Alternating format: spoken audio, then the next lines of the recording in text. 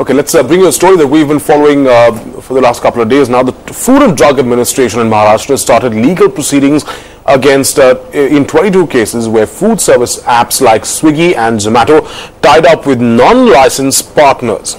Well, they're being probed for allegedly delivering food from 113 restaurants in Mumbai, which had been issued stop work notices way back in October. While hearing on these cases is likely to begin soon, the delivery apps now claim that they have delisted these restaurants.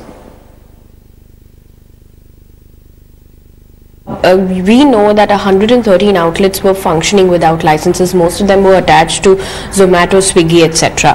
But there are cases now that have been filed. How many cases have been filed?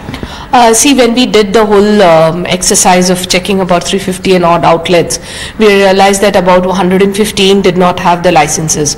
So as per the Food Safety Act, where they don't have the licenses, you're not supposed to do any business with such people where they don't have license or registration. So in this case, what happens as per the Food Safety Act is that we go in for adjudication. Now adjudication, the Joint Commissioner gives the notice to such outlets saying that why have you done business with such people, which is a contravention of the condition number 14 of the license conditions. So in that case, about in 22 cases, I believe the Joint Commissioner Mumbai has issued issued notices to Zomato and Swiggy for adjudication. Well, Amita Balachandra joining us live. Amita, so there was a massive crackdown on restaurants, and now it seems that the FDA has also zoomed in on the food delivery apps. Now tell us, what could be the price that they would pay, because clearly they have flouted rules as well in tying up with restaurants that have already been debarred. Well, a maximum penalty of 2 lakh rupees is what they could pay, is what FDA has told us. These are adjudication cases.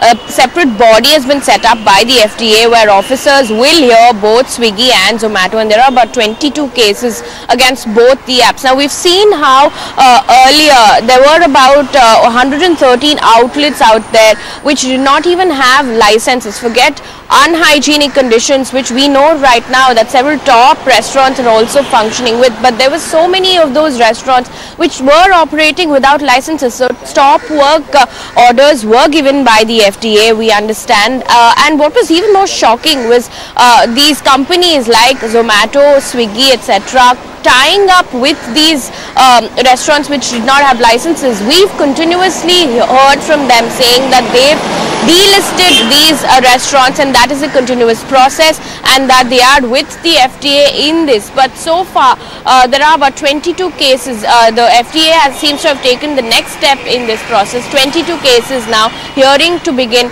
shortly is what we've been told.